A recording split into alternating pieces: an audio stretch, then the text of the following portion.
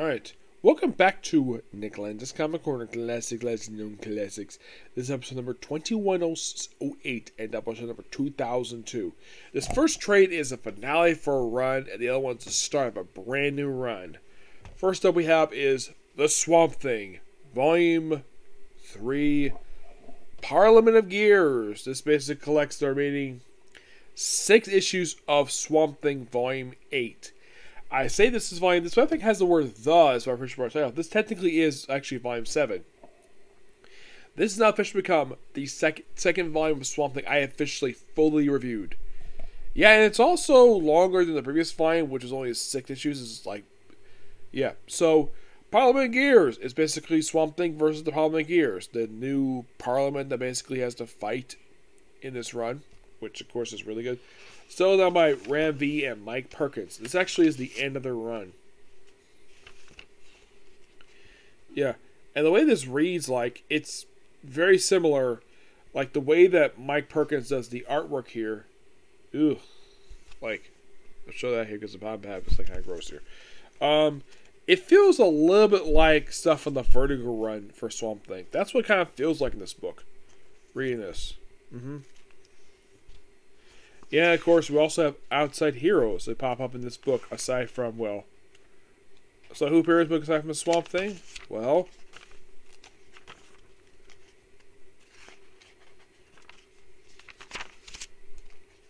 Thinking who shows up in here? Well, first up we have Hal Jordan, the Green Lantern, which I think this is the first time Ram V's ever written Hal Jordan I can think of.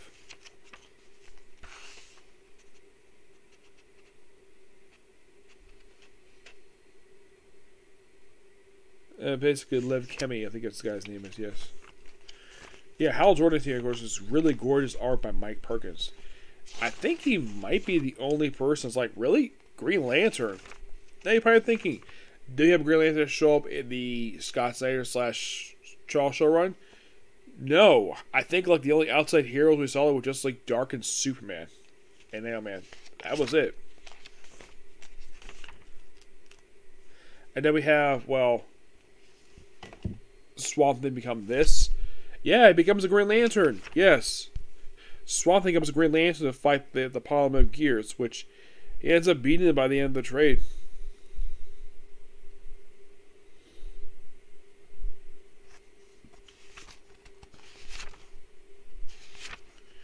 Also, throughout this book, I think he's trying to reunite with Abby Arcane, his girlfriend / wife. That's what he's trying to do here. Eventually, of course, basically like, oh, just finished up here. And then he goes back to basically before. And Swamp Thing kind of back normal. Yeah. And this is pretty much the end of the run. An excellent run. Now, surprising, now this book is really good. This book a 9.5 out of 10. Final thoughts on this run. Now, I initially had heard this book was supposed to be 10 issues. That was the plan. As a matter of fact, it was supposed to be 10 issues. But I think it increased it to 16 because the book was selling really well. And I think people were loving this book. Now, if you're curious though, how long had it been since there's been a Swamp Thing like kind of series like this? Well, there had been one since the original creator did it back in 2014. This came out in 2021, believe it or not. This book just ended just last year. So it's the first time in 6 years we got an actual Swamp Thing book. And it's good. Really good. I think the only Swamp Thing book I'm watching right now is Deep Green. That's the only Swamp Thing book right now. But I guess DC must realize, hey, Swamp Thing is popular. Keep the book going. And of course, also, I think that this also gave time to Ram V to wrap up his story really well. And when this book concluded, you probably think, okay, is he doing any more books in DC right now? Well, he's doing Detective Comics right now. So, he's still working both too. It's interesting though, like that, where he's one of 2 writers who do books at both companies. The other is Philip Kennedy Johnson. And you're thinking, really? The guy who writes Action Comics currently? What book is it Marvel? Alien. And he still does it.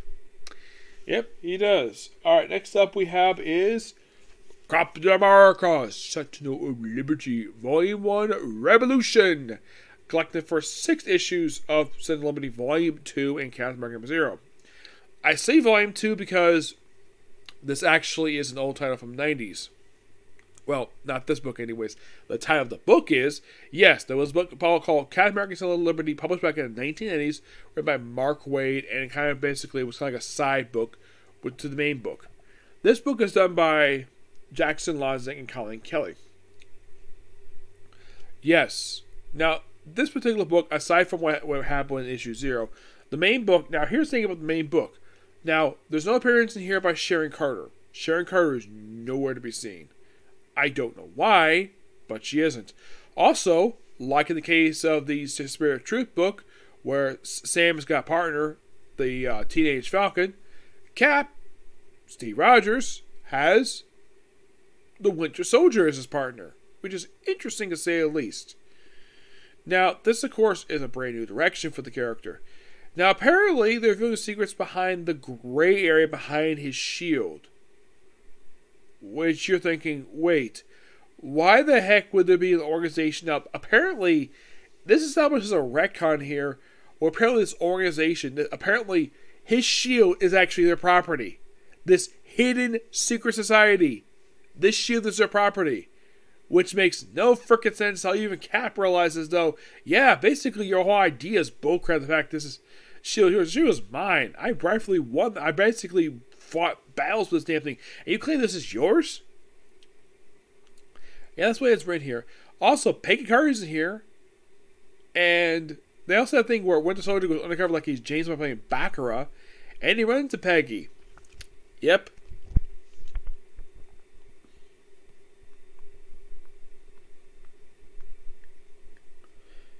Yeah, I'll get to more stuff with Cap, like here's Peggy.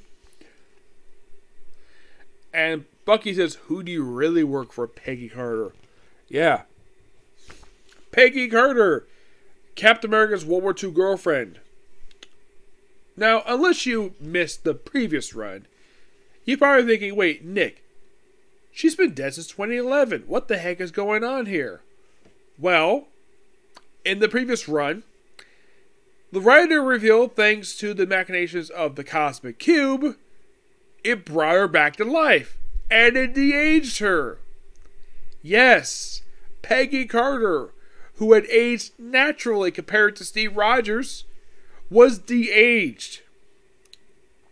And now she's smoking hot babe despite back being like 80 or 90 years old. I am not kidding about that.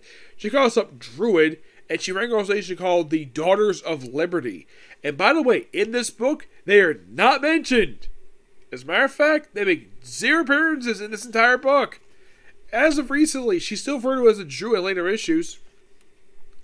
As the book continues, she's working for somebody, like, that makes no freaking sense. She runs her own organization. Did the writers basically forget what happened in the previous volume of the series? Apparently. There's also this stuff with Steve getting his new apartment, which is strange. I thought he had a house in Virginia. I thought he had a house he owned with Sharon. Did he and Sharon break up again? I don't know, because the book itself does not explain where the heck Sharon is. Because in the previous book, she got de-aged to her natural age, thanks to, believe it or not, sucking some aging suckability from Selene. Yes, seriously, they had de-aged her from the old, what was her name? Oh yeah, Sue Carter. Oh, Sharon. She was old Sharon Carter for quite some time, since Rick Remender's run, and then, of course, during the previous run, she finally got de-aged, because I think some people were getting a little tired of seeing the smoking hot baby that was Sharon Carter be an old lady. And the previous writer probably felt as though, yeah, that was a stupid idea to keep her old, so he basically de-aged her. And then you get this run like, wait, where's Sharon? Yeah, where the heck is Sharon? She was nowhere to be seen in this book. Her aunt is here, but Sharon is not. Which makes no freaking sense. Yeah, there's also a subplot here with Cap gets an apartment, and where he's got like a boy next door, like a little boy who's like his neighbor, which, okay, interesting. And mostly put basically like, this feels like something out of the 80s where him having a renting an apartment. I'm thinking, he's Captain America. I'm sure he's got lots of money from the government due to the fact he's basically their poster boy. Steve Rogers has been, despite the fact some people not agree with some of the ideas he's had over the decades. Because, well, in the last several years because of the Hydra Cap stuff. But no, he's renting an apartment, despite the fact he had a house. Yes, he owned an actual house. Apparently, this writers completely forgot about that and his girlfriend. Yes. Which, by the way, as soon as Sharon got de-aged, like less than a day after she got de-aged, Sharon and Steve had sex. Because it's been a long time since they had it. Yep.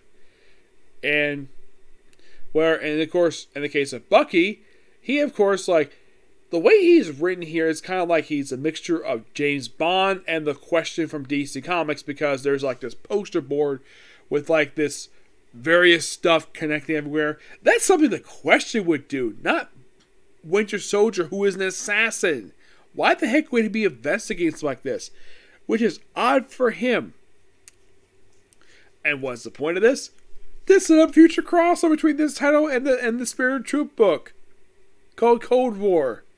Yes, where Bucky encounters Revolution, fights him and murders him, takes a spot in this group. Excuse me, you might be asking, why the heck would he do this?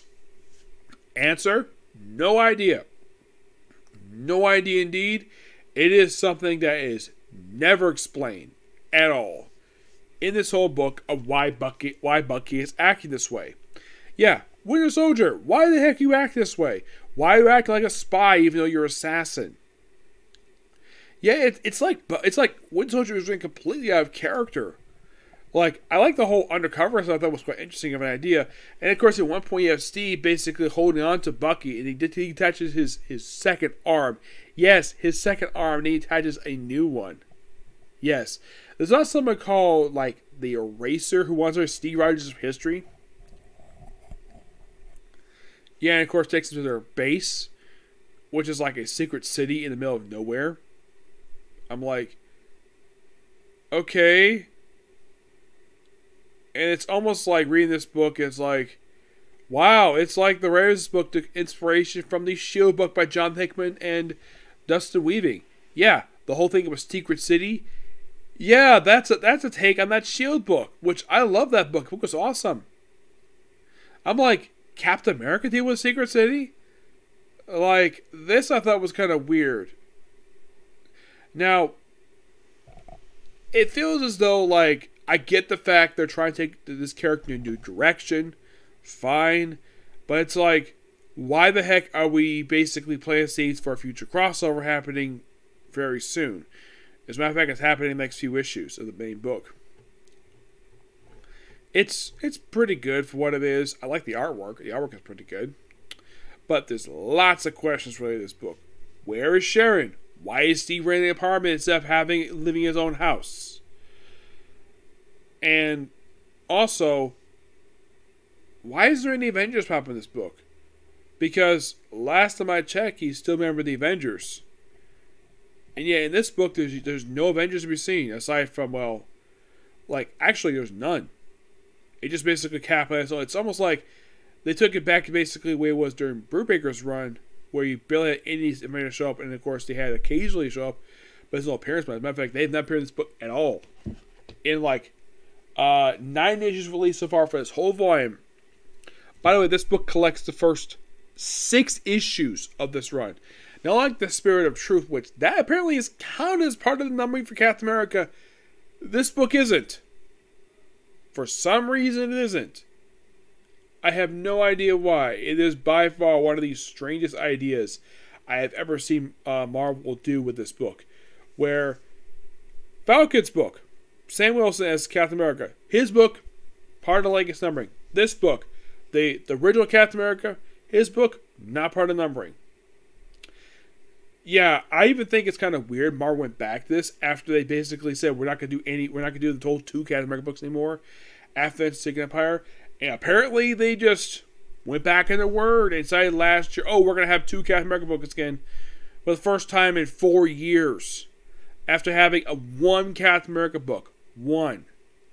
Because basically, after Secret Empire, he had 2 full volumes of Captain America.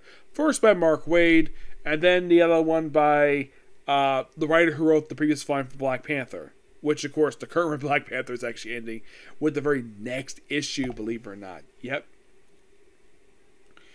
So you read these 6 issues like, wow, this is a lot of setup for something that was going to happen. And it's set up for a crossover. That's all this book is. Yeah, that's pretty much that particular review.